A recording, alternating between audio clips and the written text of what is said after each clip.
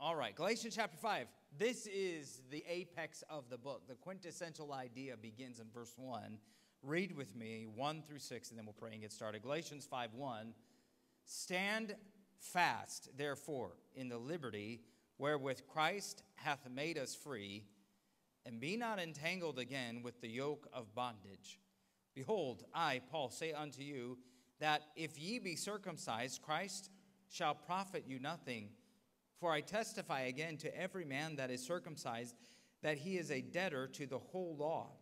Christ is become of no effect unto you. Whosoever of you are justified by the law, ye are fallen from grace. For we, through the Spirit, wait for the hope of righteousness by faith. For in Jesus Christ neither circumcision availeth anything, nor uncircumcision, but faith which worketh by love. The title of the message is No Middle Ground. Heavenly Father, thank you for your word. And I pray that you'd help me in the delivery of it. We've already prayed in worship. Now I just ask, Lord, that you would guide every thought as we discuss your word and the eternal importance that it has. Lord, let us leave here having a conviction of your thoughts on this matter in Jesus' name. Amen. Thank you. You may be seated.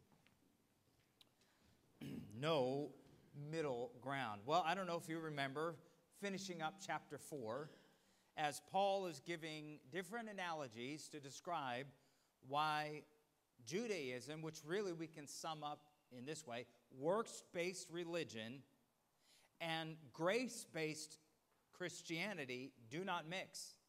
They don't mix. They don't go together. You can't work out a compromise. It's not going to work. And so as he gets to the middle of chapter 4 in the letter, he's eliminated any argument that those Galatians who are buying into this Judaism might have had. He just strips every argument away and lays the case out that Jesus Christ is the only way, right? He is the only way of salvation, and now the Galatians are faced with this dilemma, this conundrum. They have to confront these Judaizers who've worked themselves into the church and get them out. Who knows how long they had been there? Who knows how many of them were there? Or how many families had joined, or people that had become part of that church.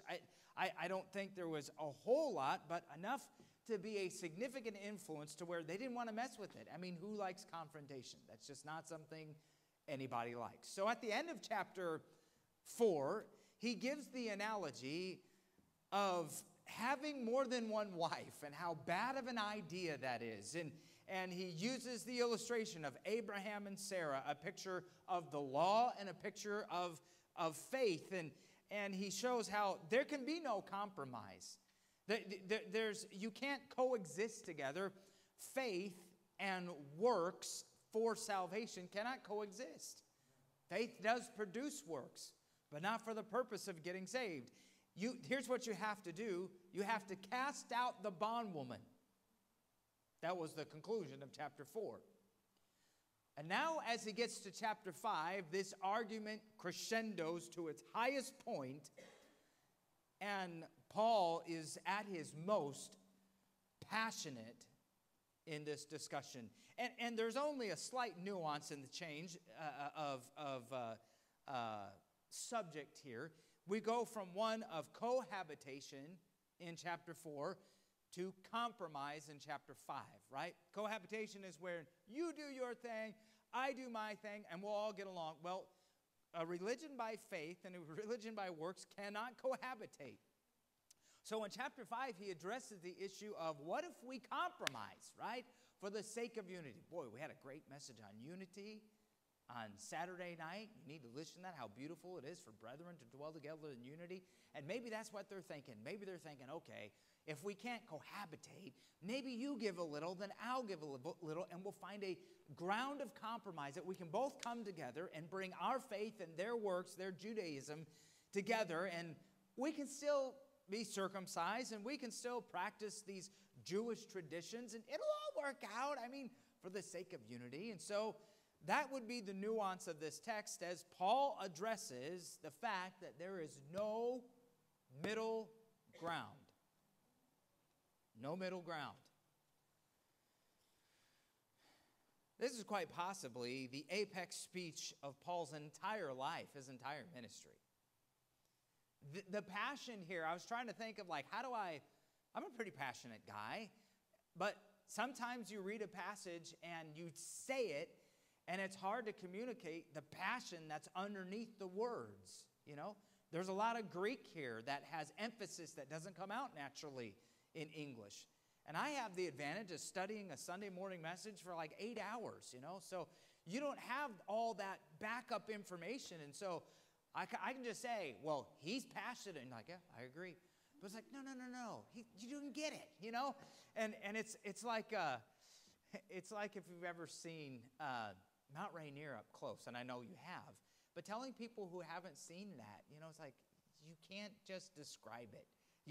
You have to go see it, right? Yeah, it's an amazing thing, you know. And here, I'm telling you, Paul, just some of the words he uses, and boy, I can't wait till we get on to the later verses into this chapter. I mean, he's been more direct in this chapter than I have ever seen him before. I mean, he's pretty, I'll tell you about it later. Come back later and find out, right? So, I mean, he's super passionate, and he's like, look at me, look at my face, pay attention to what I'm saying. That's in verse 2. I mean, he's really, really passionate about what he's saying, but it's hard to express the zeal in this opening declaration on liberty from Paul's impassioned heart. That is until you compare notes with another legendary speech on liberty you may be familiar with, made to the Second Virginia Convention on March 23rd, 1775, at St. John's Church in Richmond, Virginia. Maybe you know of what I am speaking. One impassioned man rose to give a speech so powerful that it swung the convention to pass a resolution to enter the Revolutionary War. A speech so powerful it went down in American history as one of the greatest speeches ever given. A speech that ended with these words: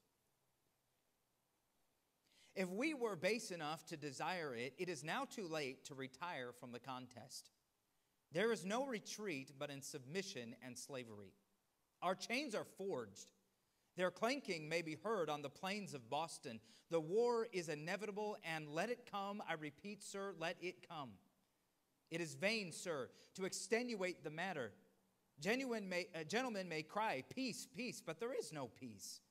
The war is actually begun. The gale that sweeps from the north will bring to our ears the clash of resounding arms. Our brethren are already in the field. Why stand we here idle? What is it that gentlemen wish? What would they have? Is life so dear or peace so sweet as to be purchased at the price of chains and slavery? Forbid it, Almighty God. I know not what course others may take. But as for me, give me liberty or give me death." You know the speech by Patrick Henry. According to Edmund Randolph, the convention sat in profound silence for several minutes after Patrick Henry's speech had ended. George Mason, who later drafted the Virginia Declaration of Rights, said that the audience's passions were not their own after Henry had addressed them. Thomas Marshall told his son, John Marshall, who later became Chief Justice of the United States, that the speech was, quote, one of the boldest, vehement, and animated pieces of eloquence that had ever been delivered, unquote. Wouldn't you have liked to have been there? Edward Carrington, listening by a window, was so affected by the speech that he requested to be buried there. And in 1810, he got his wish. You can, at least from an American perspective, for those who love and appreciate our history, I think you can relate to the passion that was delivered and what was at stake in that speech for the defense of liberty by Patrick Henry. What made the speech so profound was not simply the passion with which it was delivered, but the shift in thinking the speech masterfully accomplished. Patrick Henry, and please understand what he was doing, Patrick Henry was erasing the middle ground of compromise with British tyranny. Because in the delegation, there was this debate from each side. One said, we need to resist the British and they're taking our freedoms. And the other side said, but we can compromise with them. We can find a middle ground. And it went back and forth until Patrick Henry so masterfully got up and eliminated the middle ground with this speech. He said, there is no middle ground. Either you were free to live according to your own conscience, or life wasn't worth living at all. For bondage and oppression were no way to live. He did much to convince our hearts and minds since then of that same truth, that bondage is no way to live. For Patrick Henry, the only acceptable outcomes were liberty or death. That's powerful. You really, just as an American, you really need to chew on that thought. And this is not a political message at all. But you do need to chew on the thought of how valuable liberty is. Either liberty or death are the only options for a life worth living. And with surprising similarity, Paul echoes nearly the same message with the same vehement passion to an audience with the same hunger for liberty. You probably know this, but most of Paul's converts were slaves. Slavery was a big deal in the Roman Empire. Now, slavery in the Roman Empire did not always look like slavery here today. Many of the jobs that we would do from 9 to 5 or beyond would be considered slave jobs in this economy because it was simply willing servitude to another master for a certain period of time. And certainly they had other forms of slavery that were the baser forms of slavery that we would be familiar with, as in slaves in the South where there had no free will. But nonetheless, it doesn't matter. Most of the converts of Paul, though there are different types of slaves, most of them were in fact slaves. And so the idea of liberty rang very true in their hearts. One commentator, John Phillips, said this: Christianity took its first, firmest, and fastest root among slaves. If millions of people in those days shared one great common desire, it was the desire to be free. The people he spoke to desired to be free. They longed to have their own freedom. Well, Christ's death, according to Paul, has liberated us that we might be free. That's how it opens up. Stand fast, therefore, in the liberty wherewith Christ hath made us free, and be not entangled again with the yoke of bondage. Christ's death has liberated us so that we might be free, but the freedom Paul spoke of was not a physical or political freedom.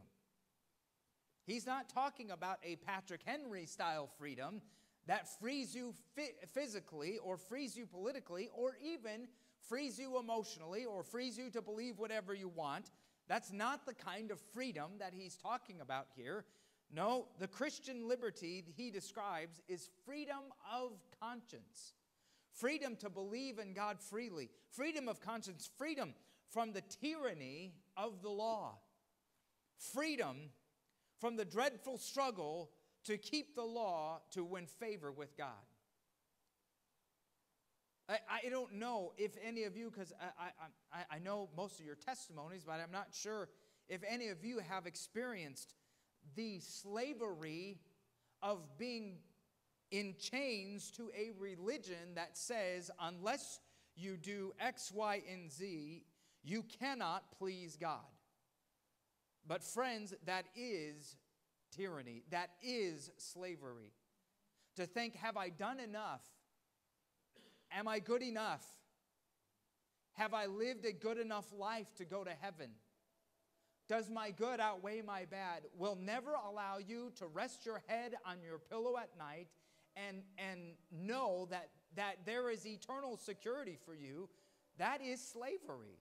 That's bondage. And most of the known world is under that bondage. There are forms of that here in this country today. Every other religion that teaches a works-based salvation presents that bondage. But it seems that the grip of Catholicism has a much stronger hold in many other places around the world than other types of religions that promote salvation through good works. And so long as it's through good works, you are never free. You are never free from the thought that you might not be good enough. Paul says Christ has made us free. Not that physical freedom. Christ can make you free and you could still be a slave. You can still be like Onesimus and others in Scripture, still in bonds but free. Because you've placed your faith in Christ. And He has been righteous for you. And you don't have to be. He set you free. When the Galatians first received the Spirit of God, they also received the gift of freedom. As Paul made clear in 2 Corinthians 3:17, he says, where the Spirit of the Lord is, there is freedom. When you get saved, when you confess your sins and you say, God, I am not capable of saving myself. I am a sinner. I am incapable of attaining heaven and forgiveness of my own merit. I need you to save me. When you do that, the Spirit of Christ, the Holy Spirit of God, comes to indwell you.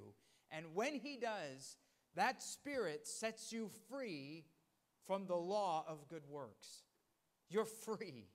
You're free because all that God will desire of you has been done in Jesus Christ. It's paid for.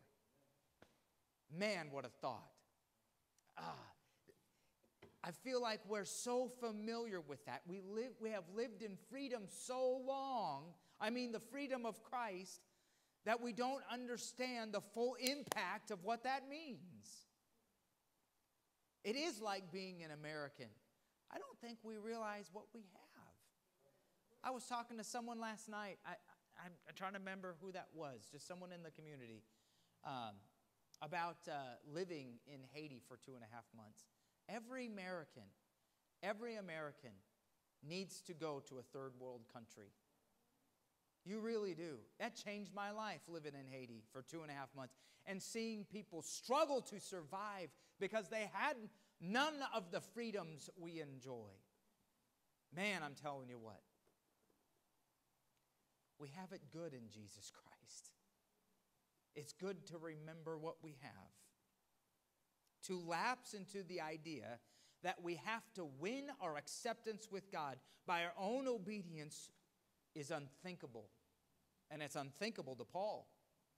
That is exactly what the Galatians were contemplating.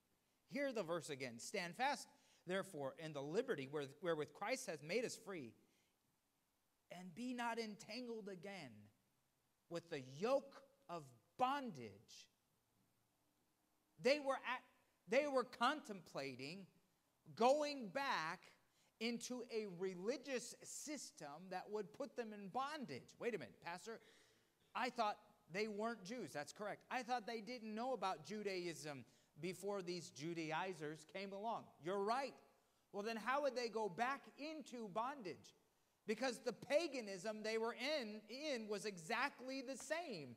It was make these sacrifices and do these things and self-mutilate in order to please your God. It was the same thing. It just had a different name. It was the same bondage. Am I good enough for the gods? He says, you're going back. It's just a different form. You're going back to a system that says, have you kept the law? Have you been circumcised? Are you keeping the feasts? Have you worked on the Sabbath? He's saying, don't buy into this. This is returning to bondage. How could you even contemplate that? It was not a question of believing in Christ. They had already believed in Christ. But believing their good works could assist Christ in securing their good standing before God. They had accepted Christ before the Judaizers came along. You know that, at least some of the Galatians. But now the Judaizers had come along and said Christ is good, but you need Christ plus. And so they were thinking, well, God will love me more if I believe in Christ and keep the law. After all, God made the law, and he did. So God will love me more if I try to please God by being a good person.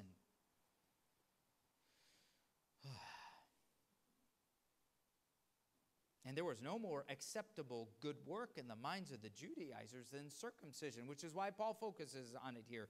The sign of God's covenant with the Jews. That was like the apex thing you could do in the way of good works. It's to be circumcised. It's that ultimate statement that I'm seeking to be right with God. And so here they had it before them. Let's hold on to Christ, and let's find some middle ground where we can practice Judaism. I mean, after all, it couldn't hurt, right? Couldn't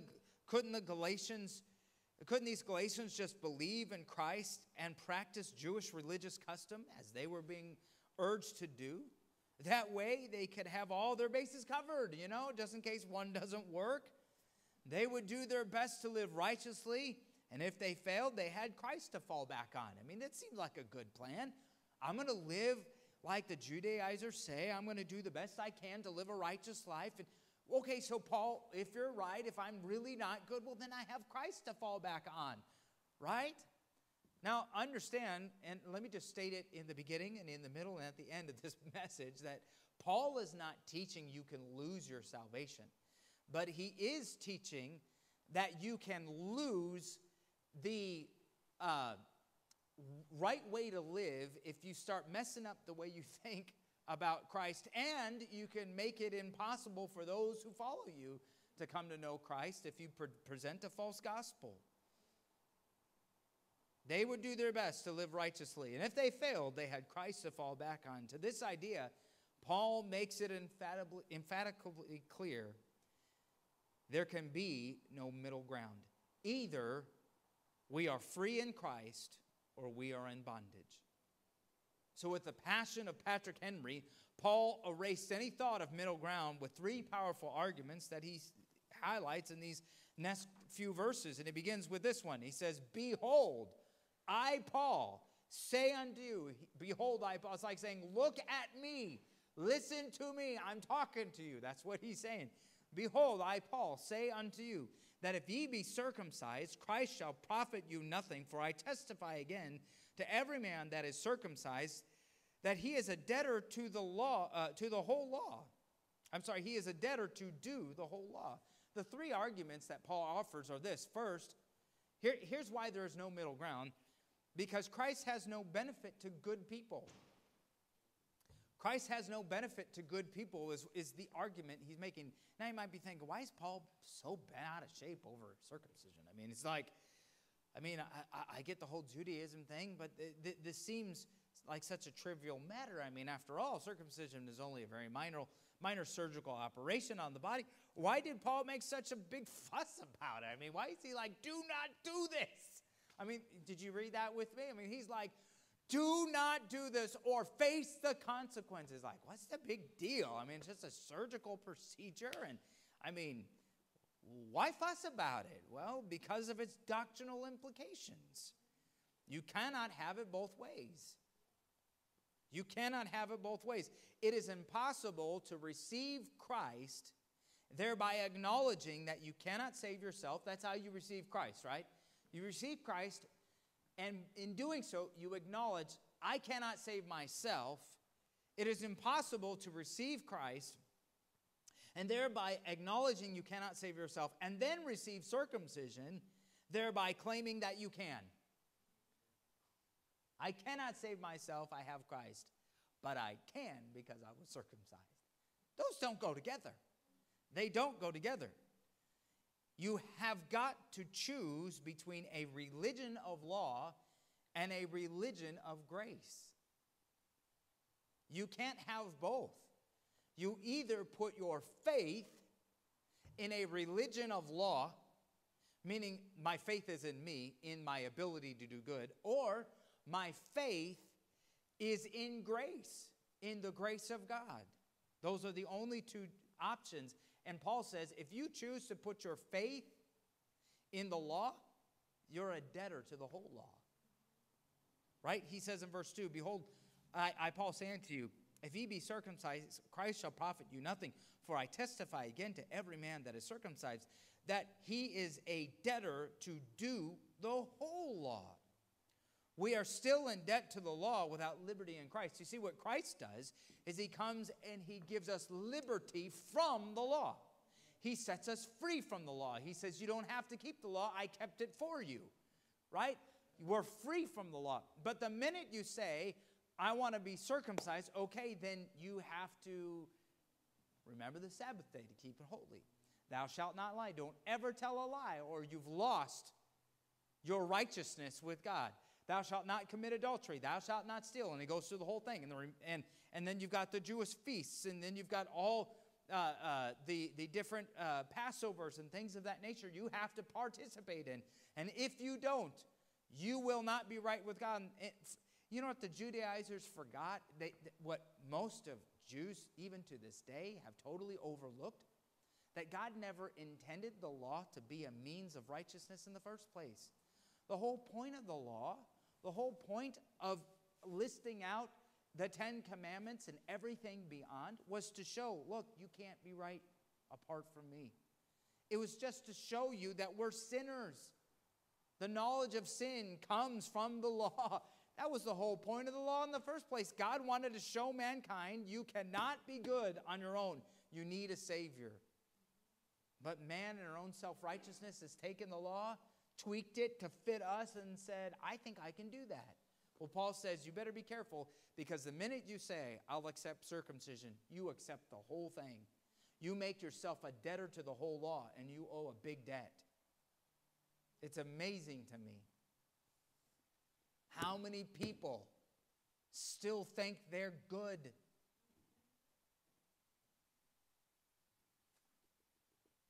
I was talking to a guy this week in my driveway.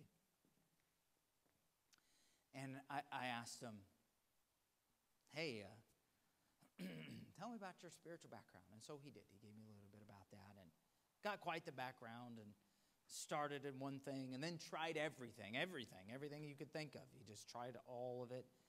And he said at the end, I got to the conclusion, I'm not really sure if there is a God. I believe there might be, so I don't think I can be atheist. I think I'm agnostic.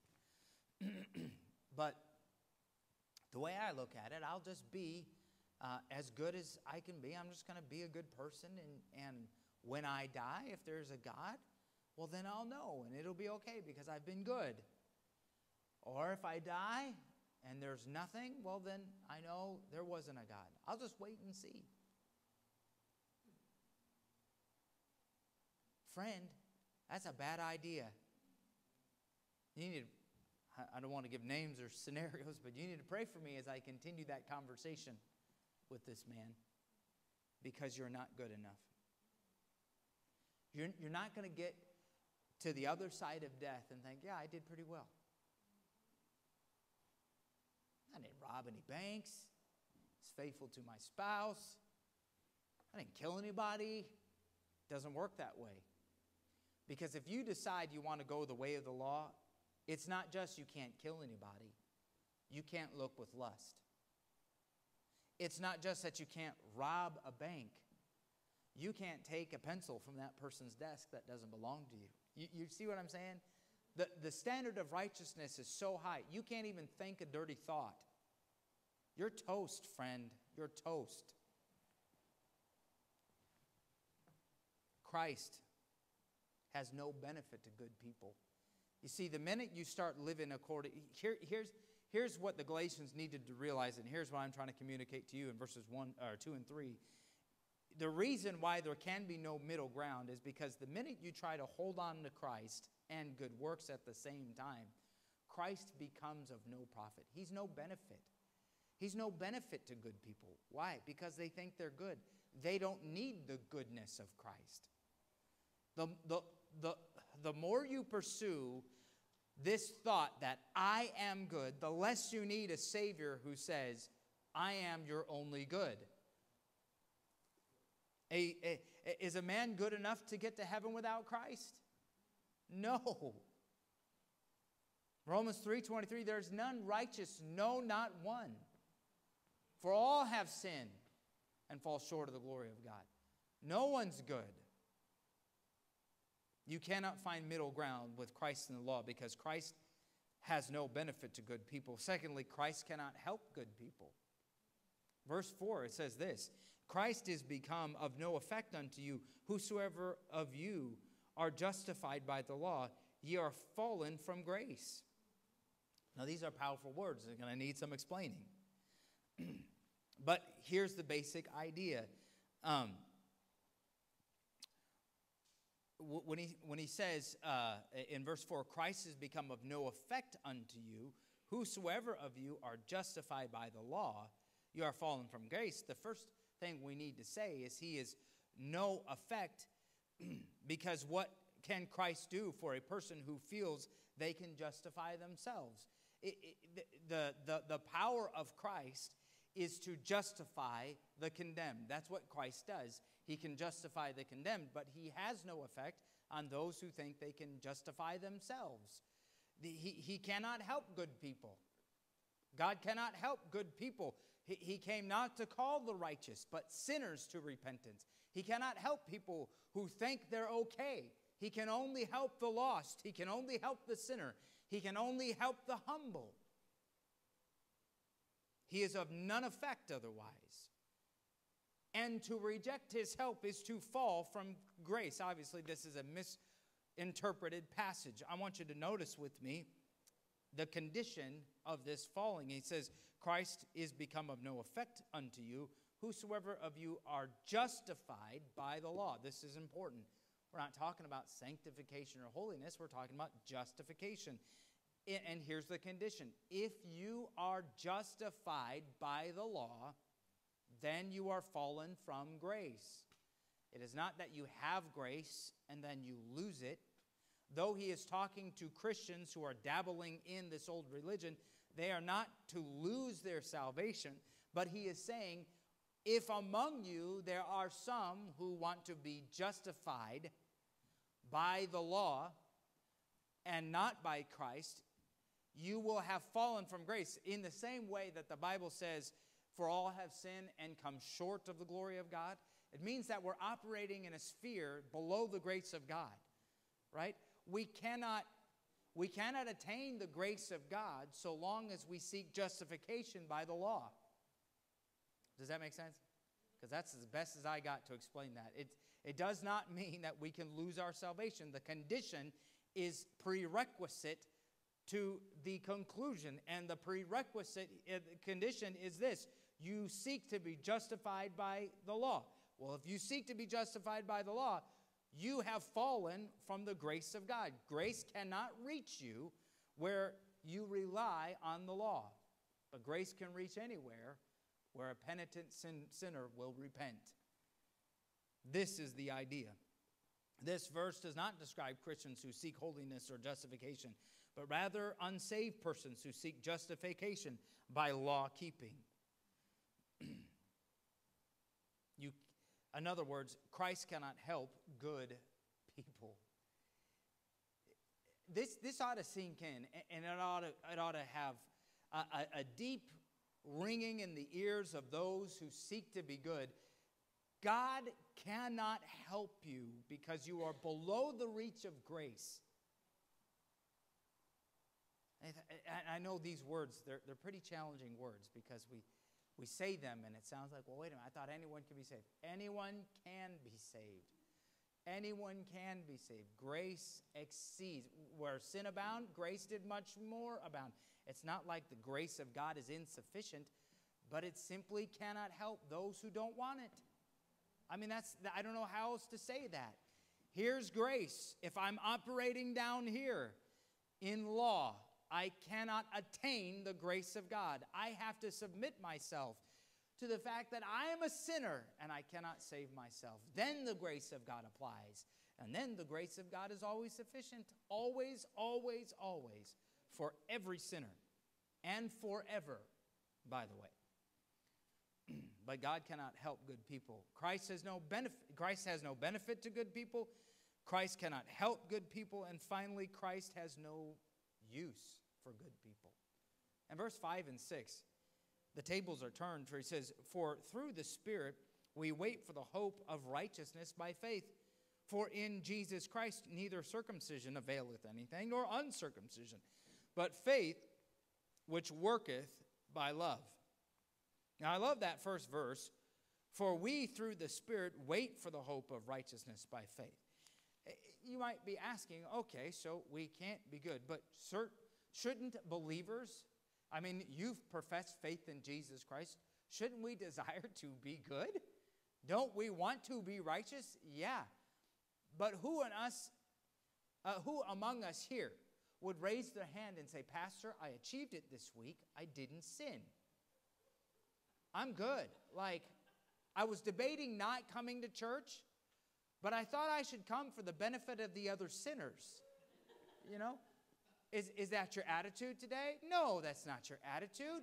You realize I'm a sinner. I can't make it through a day without sinning. Anybody else like that? Like it happens every day. Every day. More than once per day. We want to get down to the hours and minutes and be embarrassing. I mean, we can't make it long. And we're aware of this fact. It's not like, well, I haven't sinned for a couple years now that I'm a mature believer. It doesn't work that way. We sin.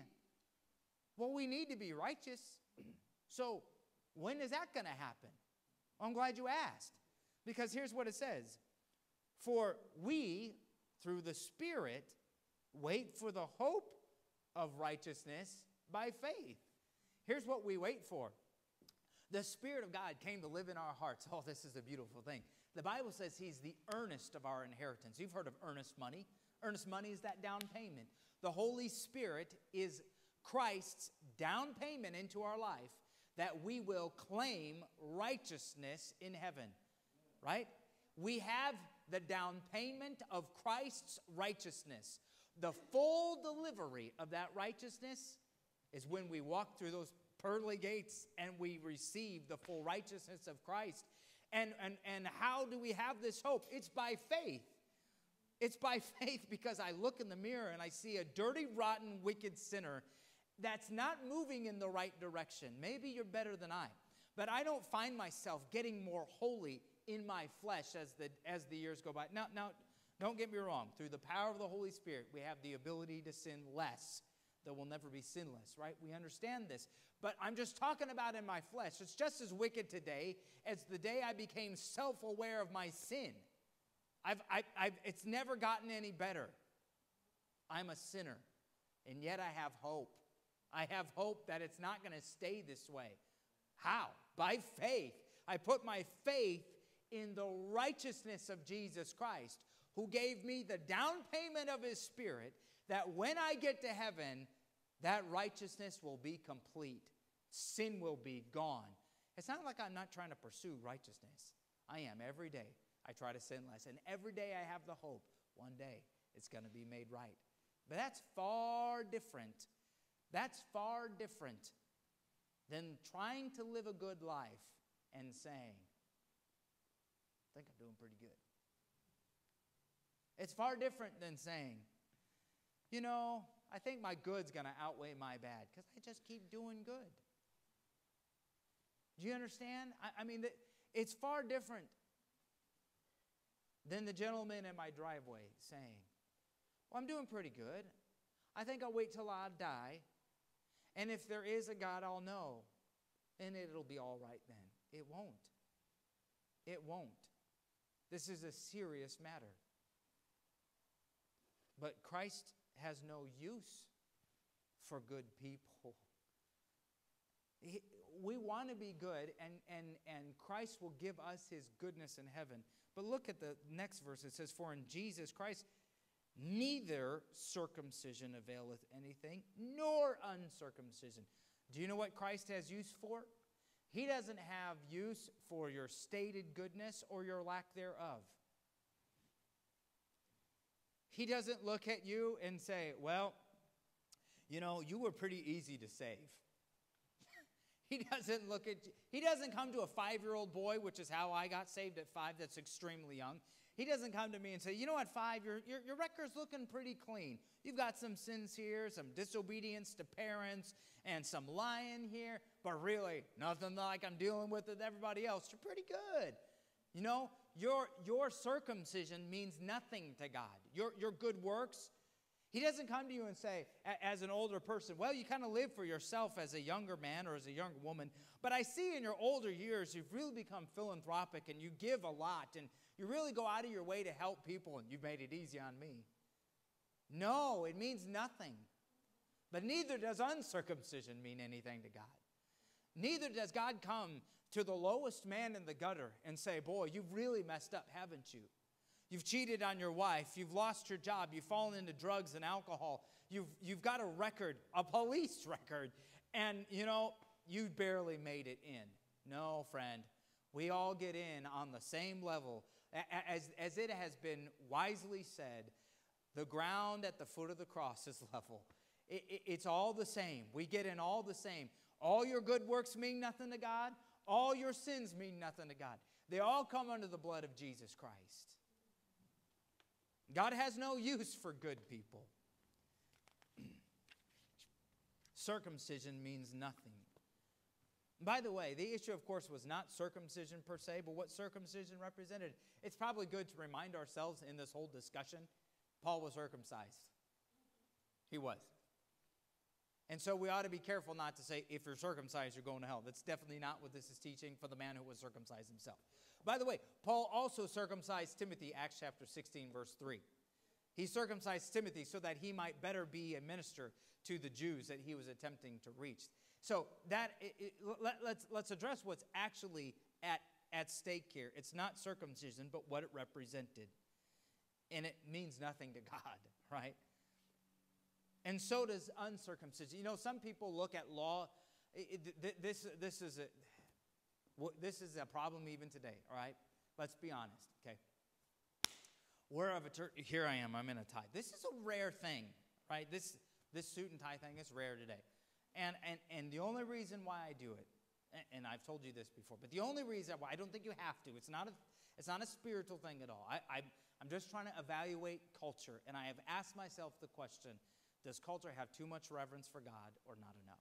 If it had too much reverence for God, which at times in history it did, like in the Victorian era, I dressed down church to make God approachable to mankind. But I feel like that's not our problem. I feel like our problem is that there's not enough reverence for God. That's the only reason why I'm doing this. Okay, but can I say this? You can do this like this and start looking down on those who don't. You can sing hymns and look down on those who don't.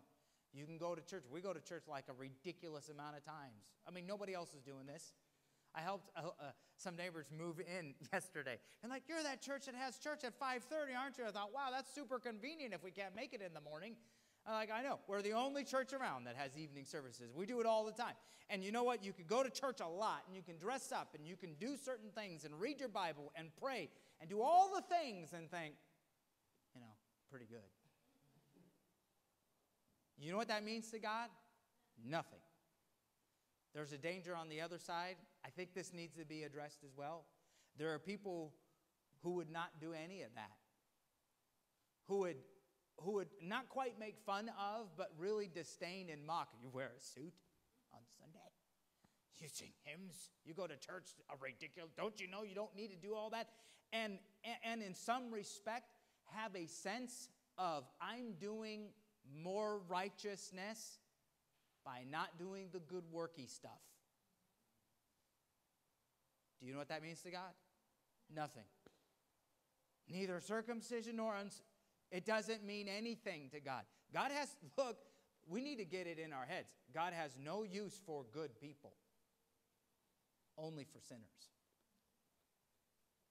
God can do a lot with a sinner who loves him.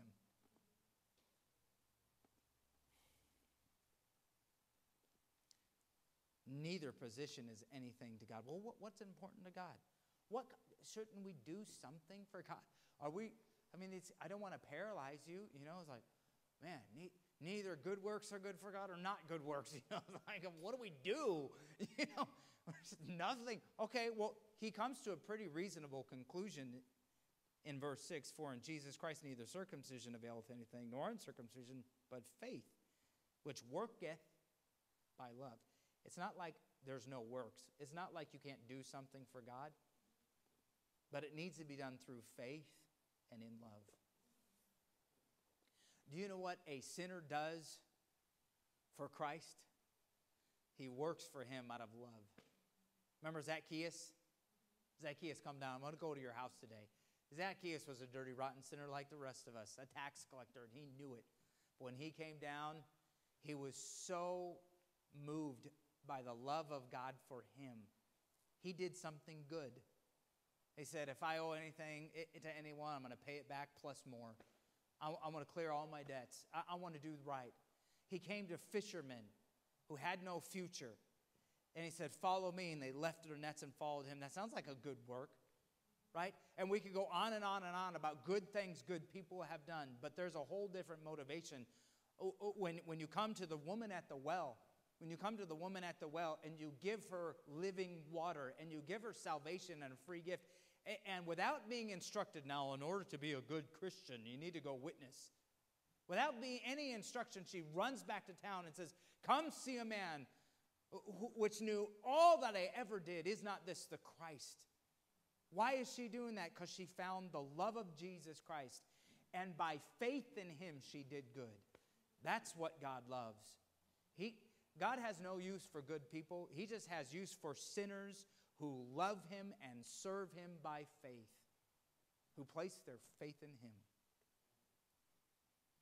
So now that we've worked our way all the way through the text, so what's the conclusion? What are we supposed to do with this information? I suppose most of you have a profession of faith, if I understand correctly. Well, to arrive at the conclusion, we got to return to the opening command, because this whole text is based on that opening sentence: stand fast, therefore, in the liberty wherewith Christ has made us free, and be not entangled again with the yoke of bondage. Stand fast. You know what Paul is saying in this whole text? You have everything to lose and nothing to gain if you do not stand fast in Christ and fight for your liberty.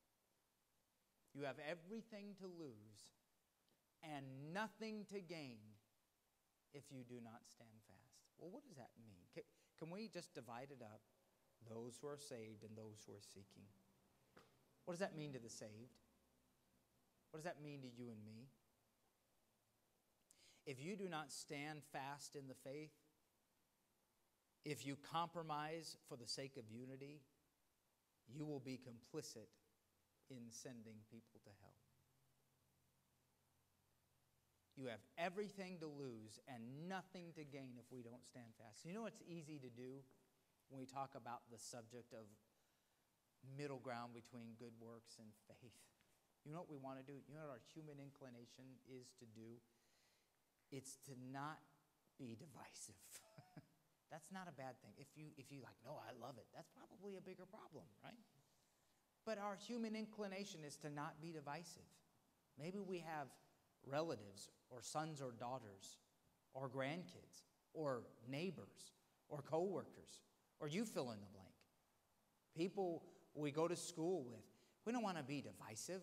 We don't want to be the person that disturbs other people with information like you've got to accept Jesus Christ or there is an eternity in hell apart from him. That's a hard thing to even talk about. But Paul says you must stand fast in the liberty wherewith Christ hath made us free. You've got to promote the liberty in Jesus Christ, because if you do not, there's no middle ground. It's not like It's not like this. It's not like, well, I'll say a little bit about Jesus, and I'll let them keep a little bit of their ideas of works, and it'll all work out because they'll have a little bit of Jesus and a little bit of their own self-righteousness, and it will be okay. It will not be okay. People will spend an eternity somewhere, heaven or hell. That is it. And the only way, most likely, the people in your life will ever know a Savior is through you. It's through me. We've got to stand fast on their behalf. We must. We must. But maybe you're here today, or maybe you know someone who is a seeker. And you're betwixt two, right? You're seeking to be justified with God, and you're thinking, well, I know what Jesus Christ says, but I still feel like I'm a good person. If you do not reject your own good works and and allow Christ to liberate you from your own self-righteousness, you will remove yourself from the reach of God's grace. This is why we must stand fast in the message of Jesus Christ. If you're a seeker and you come to Christ and you say, well, I appreciate who God is, and many people have this opinion. I appreciate Jesus Christ. I appreciate him. I know all about him. I've read the stories. I believe in him, and I know I can receive him, but I feel like I'm a good person, and I think it'll be okay if I just believe in both. I'm going to do my best to be good. And I'm going to hold on to Christ, and I'm going to hold on to the goodness. And you know, when I get to heaven, it'll all just sort itself out. Friend, it will not. It will not. To do such is to remove yourself from grace. It is to fall from the grace of God, because God's grace is only available to those who refuse to trust themselves. You must stand fast. You have everything to lose and nothing to gain if you do not stand fast. This week tore me up spiritually. A lot of things I need work on. There's a lot of things under the hood that this guy needed work on. The thing I wasn't really prepared to be confronted with was I need to tell people about Jesus. I was like, well, yeah, I already knew that part. Let's get to the revival part that I didn't know. Does that make sense to anybody? I don't know if you felt the same way. But I was like, I know, I need to tell people about Jesus. And it's like, no, wait a second. You have everything to lose and nothing to gain if you don't tell other people about Jesus. You have everything to lose and nothing to gain if you don't accept Jesus. It seems like that's the real issue. It's almost the only issue. Church, we need to stand fast in our commitment to preach the gospel. We have to. There's no middle ground. There's no middle ground. My fear is that in my relationship to other people, I will only go so far as to tell them about Christ and not pull them from self-righteousness. Do you understand what I mean? Like, I've done my duty.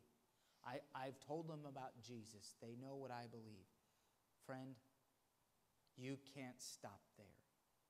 That middle ground of, well, you have a little bit of Jesus now and a little bit of what you have is never going to work. There's no middle ground. Every head bowed, every eye closed.